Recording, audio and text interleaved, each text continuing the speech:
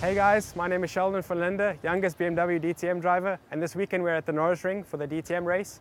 But not only that, we're also in the M camp to meet one of the M legends today. So follow me.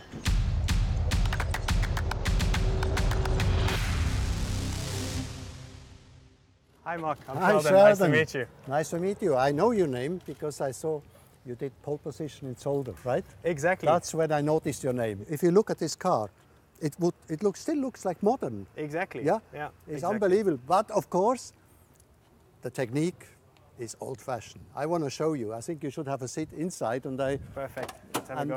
I explain you. This is a real race car. Yeah. This is what I like to feel.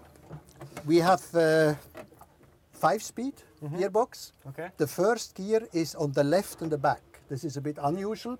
It's all there you need, but it's no power steering, of course. You know. I think with my small arms, I wouldn't be able to turn the steering wheel.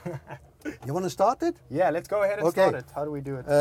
We just switch on the main switch. Okay. We need ignition and pump. That's it. And you go a little bit on the throttle, just a little bit. And then we're neutral now, right? Yeah, and then we try. Such a cool sound. Yeah.